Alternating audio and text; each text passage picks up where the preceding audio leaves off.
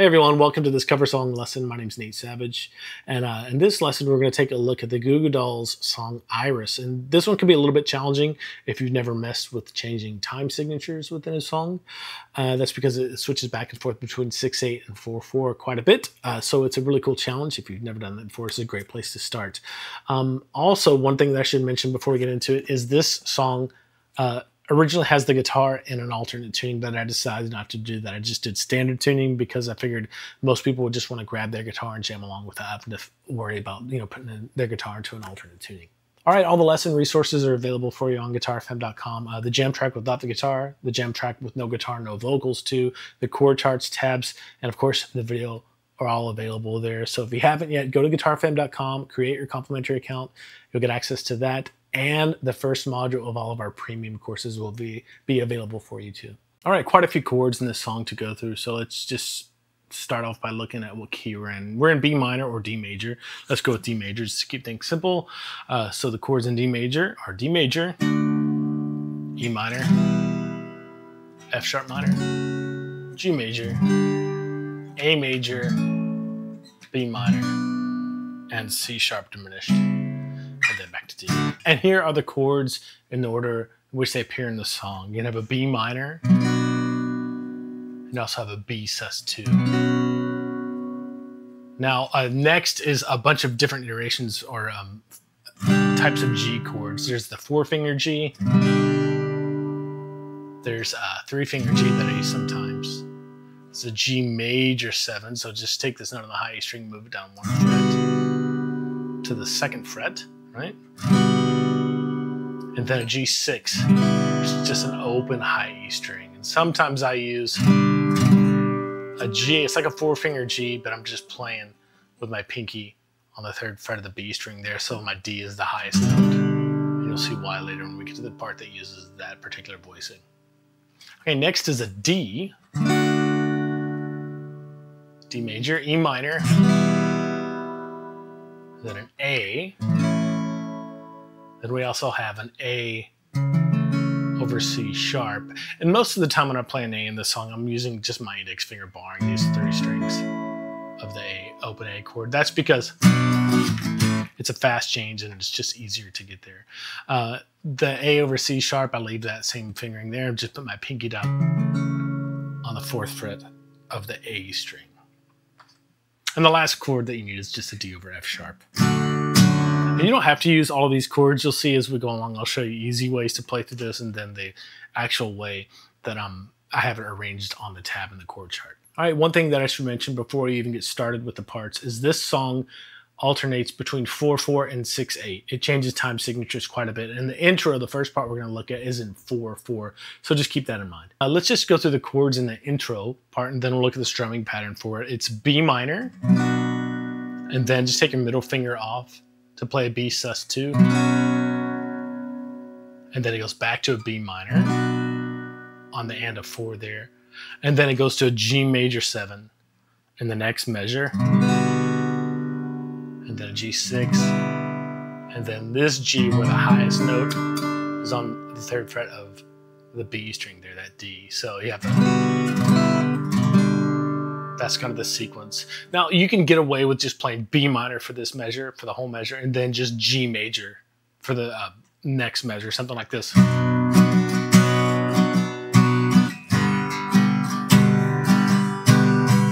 But when you play the other chords that I have in there, it ends up sounding more like the album.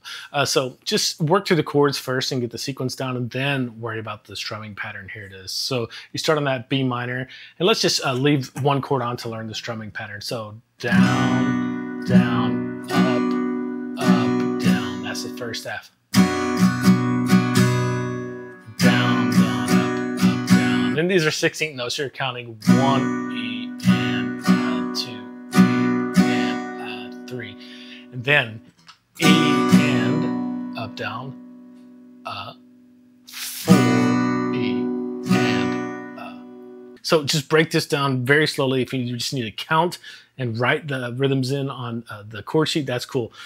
This strumming pattern is kind of a generalized representation of what's going on because it's not super consistent in the recording, so I figured it'd just be easier to kind of standardize it for these first two measures anytime you see this intro here and on the re-intro. So you have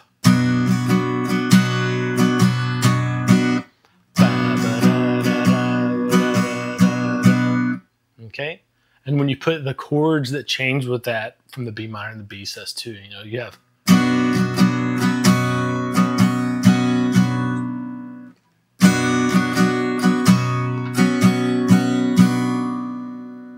okay, and the changes, the chord changes there are on 1 E and 2 E and 3 E and 4 E and it's much easier to me to just listen to this over and over again and get a feel for it.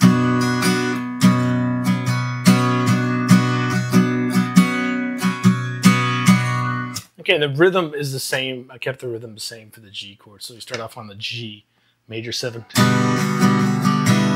and switch to the G6. So, and then you switch to the G with your pinky, 4-finger G without hitting the high E string, essentially is what that last one is. So.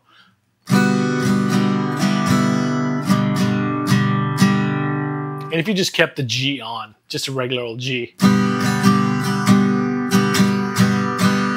So that might be the way to go, work on just the rhythm first, with just individual B minor and G chords. And then G. And then.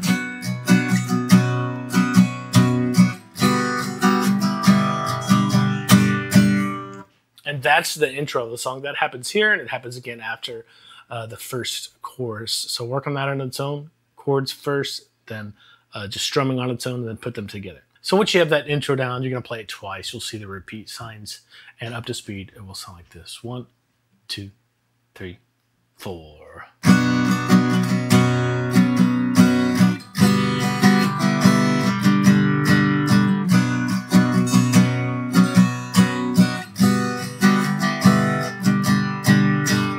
And from there, you're going to hear that the song switches to 6/8. This is the main, the majority of the song is in 6/8. So you switch to 6/8, and you go from this 3, 4. If you count 8 notes, and 2, and 3, and 4. And when you switch, it sounds like this: 1, 2, 3, 4, 5, 6. 1, 2, 3, 4, 5, 6. 1 and 2 and 3 and 4. And that's 4, 4, 2 and 3 and 4 into 6/8. 1, 2, 3, 4, 5, 6. So the pulse doesn't change. You just have to kind of change your perception of it.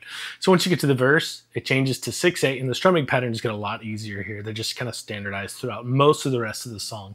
So the progression is just 1, 2, 3. If you're in 6/8, a D major, and then on 4, 5, and 6, E minor, 4, 5, 6. Then G major for the whole next measure. 1, 2, 3, 4, 5, 6. Next measure, B minor. For half the measure, 1, 2, 3. A major for the next 3 beats, 4, 5, 6. Then G major for the next full measure, 1, 2, 3, 4, 5, 6. Okay, and that's the chord progression. So just worry about getting that down first. So just counting to it: 1, 2, 3, 4, 5, 6. 1, 2, 3, 4, 5, 6. 1, 2, 3, 4, 5, 6. 1, 2, 3, 4, 5, 6. And one thing that I like to do here: 1, 2, 3, 4, 5, 6. 1, 2, 3, 4, 5, 6 is when I get to this B minor, to the A, I just use my index finger as a little bar back here on these 3 strings, because it's faster to change between those chords. Or, you know, if you're feeling really confident with making an A this way or this way, you can do that too. It's up to you. It's just faster for me to play an A like that. Anyway, so work on getting that chord progression down for the verses. And then once you have that down, you can start to do the kind of standardized strumming pattern that's there. It's just down an 8th note on the 1, and then 2 and 3, and you have 16 notes. So 1, 2, and 3. And that's the main strumming pattern for what will be 3 beats in 6/8. 1, 2, and 3. So you might just want to practice that over and over again. Just one chord. So that little strumming pattern, 1, 2, 3, and 3 beat pattern that takes up half a measure in 6/8. So since the D is 3 beats in the first measure, 1, 2, and 3, and the strumming pattern is played once. When you go to the E minor for the next 3 beats, 4, 5, and 6, and that takes up the rest of that measure. And then you switch to a G and you play the strumming pattern twice because the G takes up the whole measure, 1, 2, 3, 4, 5, and 6. Okay, and most of the time when I play on the verses, throughout probably 90% of the song, I'm playing this 4-finger G because it kind of suits the style of the song better. So 1, 2, and 3, and 4, 5, and 6. And I'm also playing this 4-finger E minor most of the time just because it sounds more like what's on the recording. And most of the time I'm muting this A string instead of having it ring out, just because that suits the style of the song a little bit more as well. So that's the first 2 measures of the verse. And then you have a B minor for 3 beats. So 1, 2, and 3, and then A, 4, 5, and 6, A, and then G for a whole measure, strumming pattern twice. Okay, and that's all of the verse. You just repeat that progression or play that progression 4 times in total to make up the first verse. Now, when you get to the second verse is half as long. You only play it twice. But let me just go ahead and play that 4 times through. Why not? Just give you a feel for what the verse sounds like. 1, 2, 3, 4, 5, 6.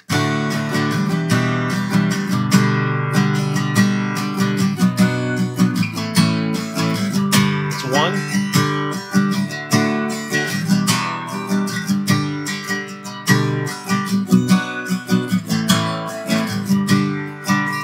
2, 3.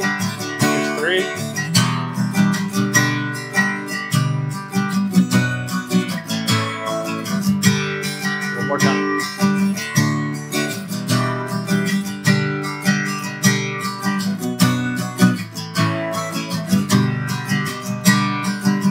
Okay, once you can play that, the chorus is right after this, and the chorus is the exact same progression as the last half of the verse progression. It's just B minor, A, G major, exact same thing, same strumming pattern, same amount of time for each chord and everything. You just play B minor, A, G. A total of 4 times. You'll see the 4x for the repeat signs there. So,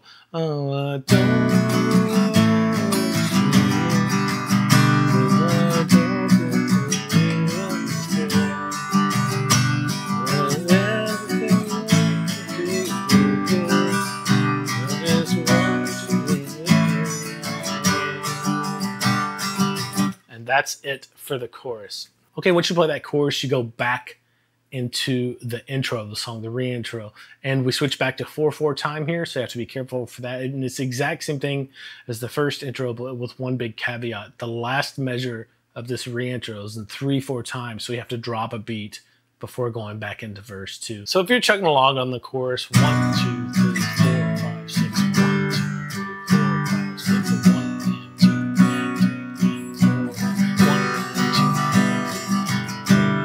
So you have to be able to switch your counting while keeping the beat steady. And let's start at the beginning of that again. The first time through that progression is the exact same. So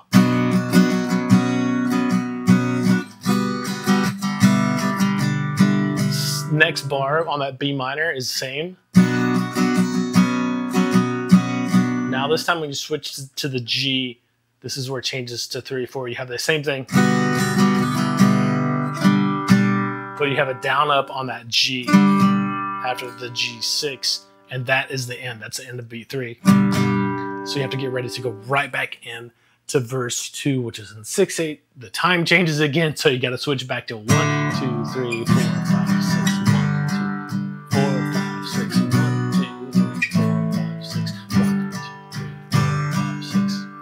And verse 2, you only play the verse progression twice, so it's half as long as a verse. So let me play through the last time through the progression of chorus 1 into the re-intro and then into verse 2, so you can get a sense of the time changes there. So 1, 2, 3, 4, 5, 6.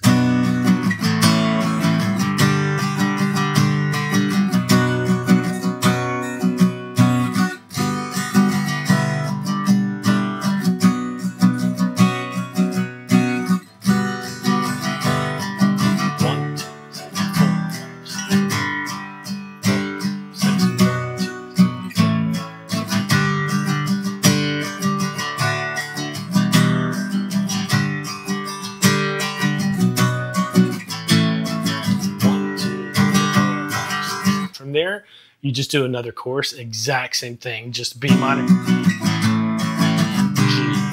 right? B minor, A, G. We'll do this 4 times again. B minor, A, G, B minor, A, G. Okay, so nothing different from chorus 1. From there, we have an interlude where it's kind of the same type of playing, but the chord progression changes just slightly. You go B minor, A, but this time it's an A over C sharp, and then a D. Okay, so on 1, 2, 3, 1, 2, and 3, and then A over C sharp, 4, 5, and 6, 7. Then the whole next measure is a D. 1, 2, 3, 4, 5, 6. From there, go B minor, A, G. B minor, A, G for whole measure. So that's this little interlude instrumental section. That's the progression for it. You just play that twice, and then you get into the da da da da, the hits with the strings and stuff. Let me play that interlude for you too, twice through, and we'll go on to the other instrumental section from there. 1, 2, 3, 4, 5, 6.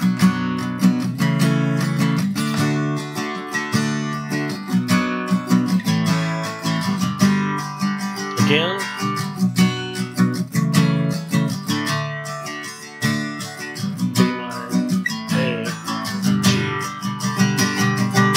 And one thing I should mention for this interlude, the intensity of the song comes down. So just play quieter and kind of ramp up that last measure of G. All right, let's get into the really orchestral part with the hits. This is the same progression as in the intro of the song. You start on a B minor, go to B sus2, and then back to a B minor in that first measure. And we switch back to 4/4 time here, so be careful of that. The rhythm is a little bit different than the intro here. So just have 4 16th notes, 1, and then mute the strings for an 8th note, and then have 4 more 16th notes, but switch to a B sus2, and then mute again for an 8th note, then an 8th note downstroke, and then switch back to a B minor for another 8th note downstroke. So it'll be like this slowly. A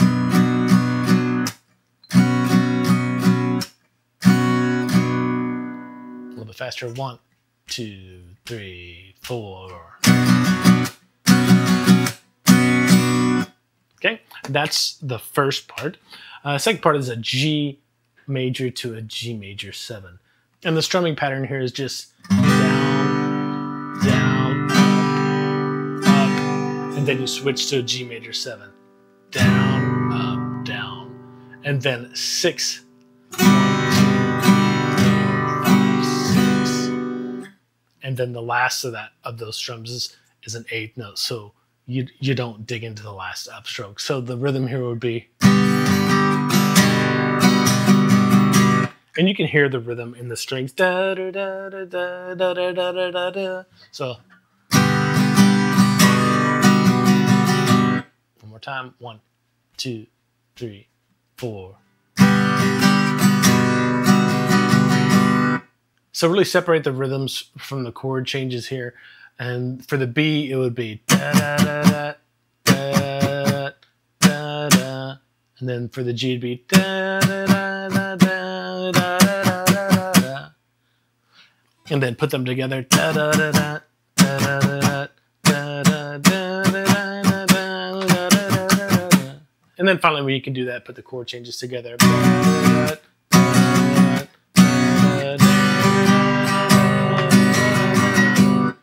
And when all else fails, just listen to the song. You'll get a feel for the rhythm there. But you do that 3 times. The last time you play it through, you just play the B minor. And then you ditch the measure of G that you played the last 3 times you played this. And you go right into the guitar solo, which is where the strumming pattern kind of straightens out. And we're still in 4/4 time here. It straightens out into straight 16th notes, but I'm accenting things. So the strumming pattern is just straight 16ths. For each measure, right? But I am accenting every 3rd strum until I get to beat 4. And beat 4, I'm just accenting on 4. So you end up with this kind of feel.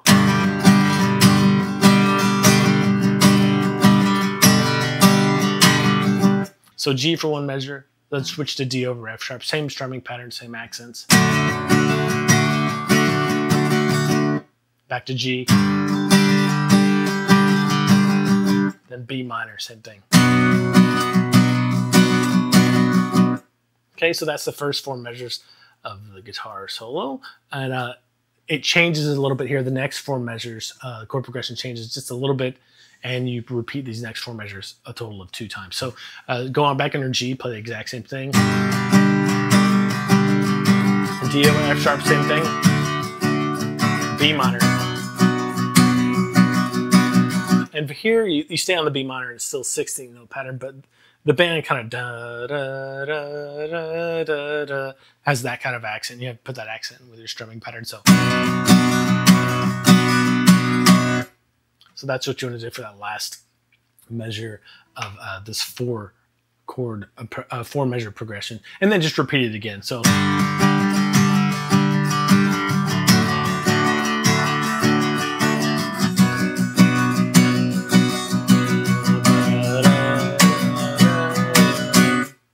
That's it for the guitar solo. There a total of 12 measures there, so you can think of it as 3 4-bar phrases. So let me play that entire guitar solo part for you. Here you go. 1, 2, 3, 4.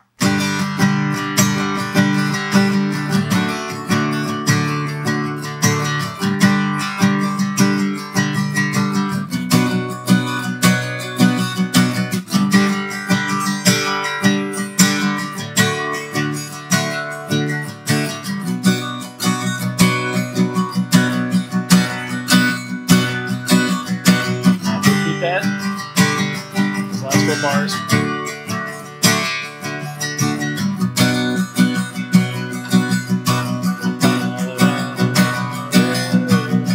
And that gets you into the down instrumental. That's next. From there, you go to a down instrumental, and we change key signatures here again back to 6/8, and all you do is stay on a B minor for 2 full measures of 6/8. So you end up going 1, 2, 3, 4, 5, 6. Okay, and I'm bringing the dynamics way down, so play a lot lighter. And then the next 2 measures, we go back to our B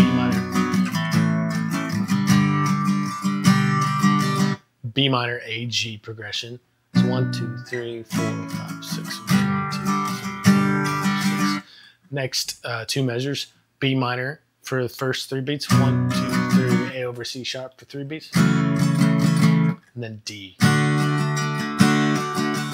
And then you have B minor, A major for 1, 2, 3, 4, 5, 6. And then the next measure, a G, but it's just hold that off for the entire measure. You'll see there for 6/8, it's a dotted half note. So let me play that down instrumental for you so you can follow along. And this switches to 6/8. 1, 2, 3, 4, 5, 6.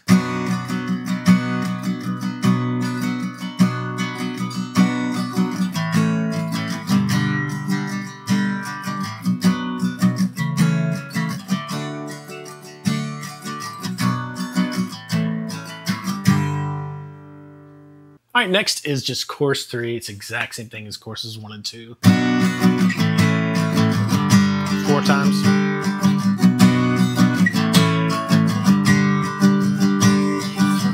Still in 6/8. It's number 4. Now they throw in an extra measure of G, so just stay on that G again. It's kind of a build up into the next chorus. So we have a double chorus here. Just play the chorus again 4 times. All right, there's 3. So what you do. Now we have a tag, what we call a tag. We just play that same B minor, A, G, 2 more times, and it repeats that last line of the chorus. But it's 1, 2,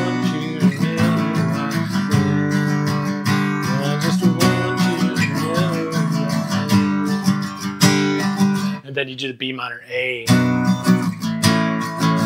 measure just B minor A, and that gets you into the outro of the song, which is just a light strumming with your same da da da da da da da da da 1, 2, and 3, and 4, 5, and 6, and strumming pattern.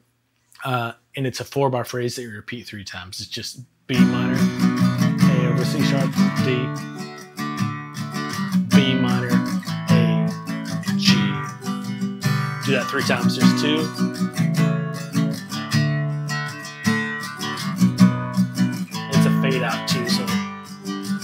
last time.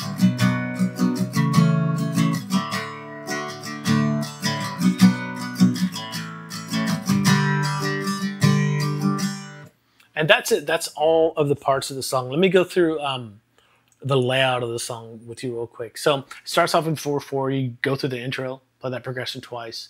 Then you go to verse 1, which switches to 6/8. You play that progression 4 times. Then you move into chorus 1, and it's a 2-bar phrase that you play 4 times. And that gets you back into the re-intro, which is in 4/4. So you change time signatures. And at the end of that re-intro, you have a bar of 3/4 that drops the beat. So watch out for that. Then you have verse 2, which switches back to 6/8. And that's just that same 4-bar phrase. This time, it's half as long, so you only play it twice instead of 4 times for verse 2. For chorus 2, same exact thing, 4 times through that 2-bar phrase, that 2-bar progression.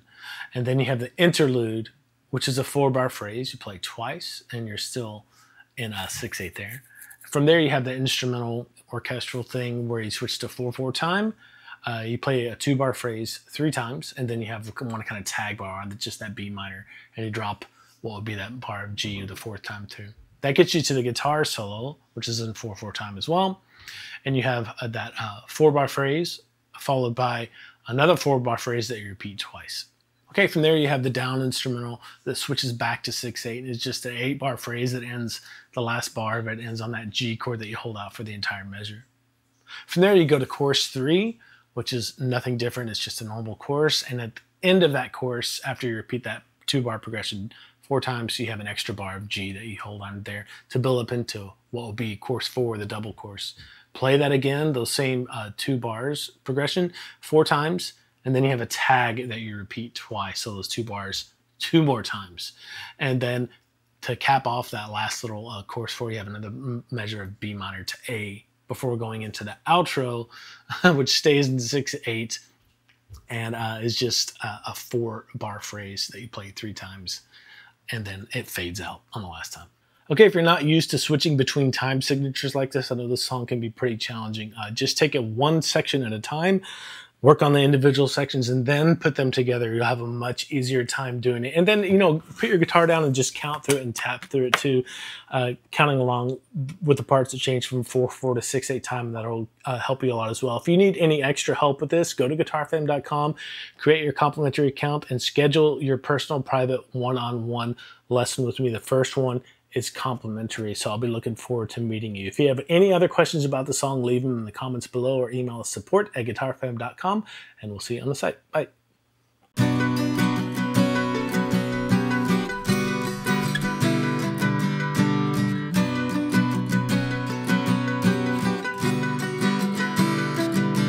And I'd give up forever to touch you, 'cause I know that you feel me somehow. You're the closest to heaven that I'll ever be, and I don't wanna go home right now. And all I can taste is this moment, and all I can breathe is your life. And sooner or later it's over, I just don't wanna miss you tonight.